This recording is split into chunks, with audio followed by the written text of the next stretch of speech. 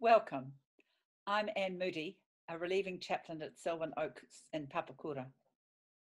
Today's reading from John, chapter 10, beginning at verse 1 and finishing at verse 10, tells us how Jesus wants us to understand that he is not only the shepherd, but also the gate. The reading finishes with the words, "I came that they may have life and have it abundantly." What does that mean? We are in a period in which there is an abundance of time as we are in our bubbles. There is time for reflection, for prayer, for reading our scriptures, as many of us cannot see our loved ones and friends. It is a hard time, and we need to hear that message of hope from Jesus, that he is always with us and wants us to hear, "I came that they may have life and have it abundantly." So let's look at these words. This speaks of restored relationship with God, which enables us to become fully human. We have to model that relationship with God in our relationships with ourselves and with others. At present, that is hard for many of us, as contact is difficult unless we can use some of the digital media available. So what about abundant life for the sheep? Shepherds in early times had a flock of about 100, which they kept primarily for their wool. They were kept in a sheepfold at night for protection from sheep stealers of both the human and animal variety. Jesus wants us to understand who he is not. Those who climb in the wrong way were there for their own gain. They did not have good intentions. The gatekeeper was not there to keep people out, as all are welcome via the gate. Several flocks could be kept in the sheepfold, so in the morning the shepherd would stand outside and call his sheep. They knew their shepherd's voice and would follow. The shepherd would then lead them to green pastures. They were led, they were not driven. There is a gentleness in that image. It reminds me a little of the Pied Piper of Hamelin, a poem us oldies learnt at school, only it is about rats. The sheep in this parable know where they are going. They know they will be fed. They know they will be called by name. They feel safe and protected. Jesus wants us to understand he is the shepherd and that he also is the gatekeeper. One author says, "The truth of I am is also a gate with two sides. One side is man on earth, and the other side is God in heaven.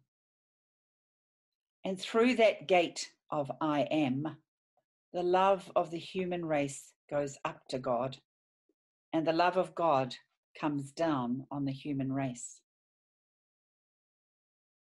So the gatekeeper provides protection for the sheep, and they are led out by the shepherd who cares for them. They know his voice and follow him.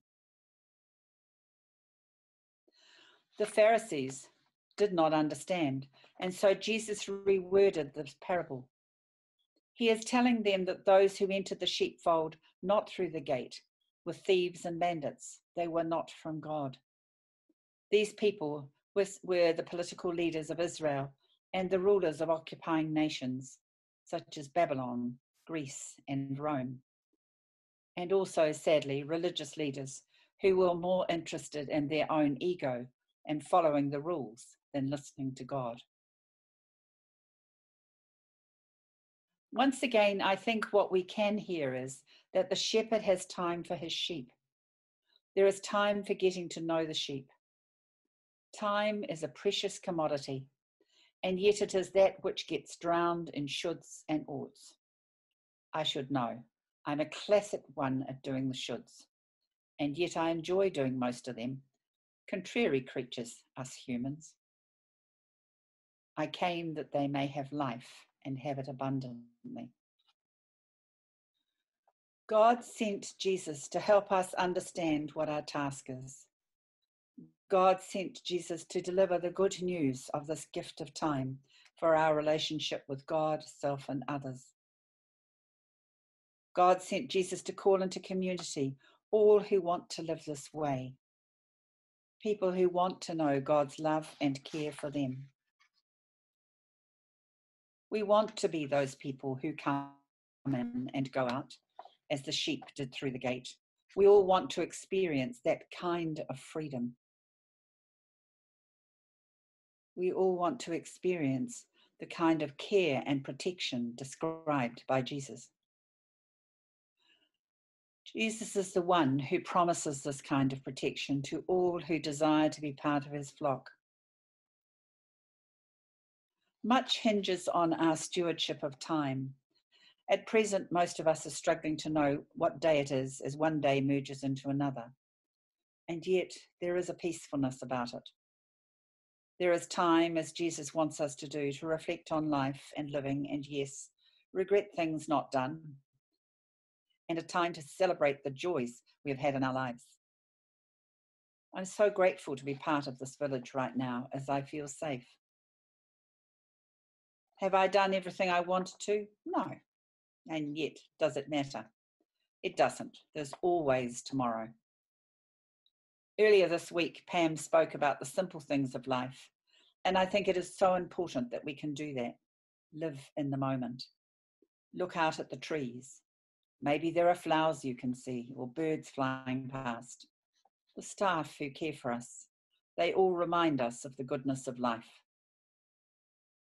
I do miss worshipping together in the chapel, and yet I know it will be there when this is over.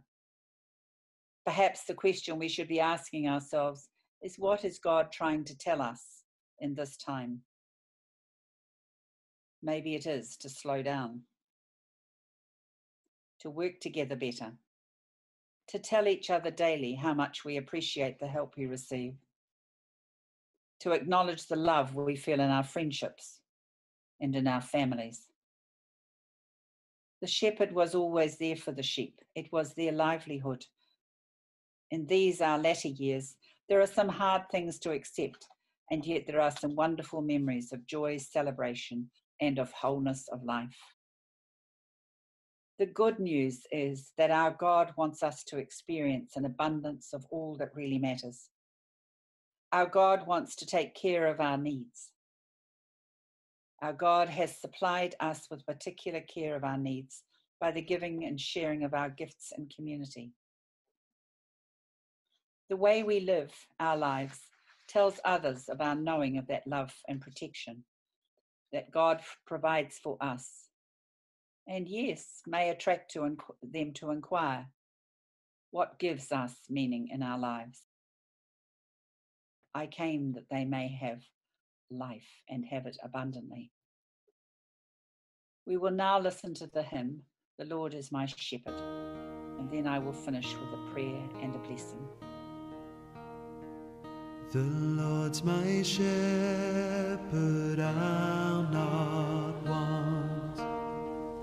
He makes me lie in pastures green.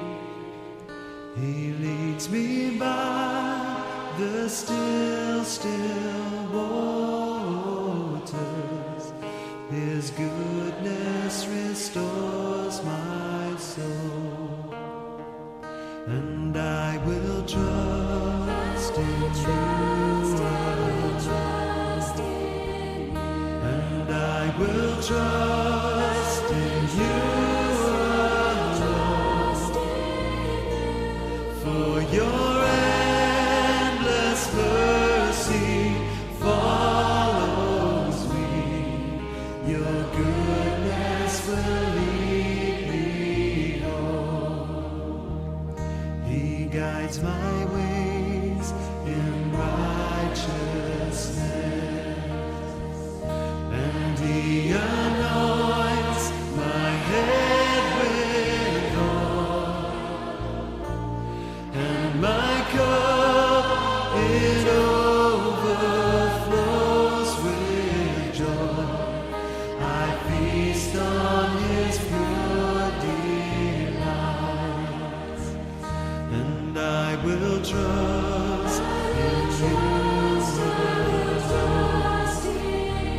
And I will trust in you alone.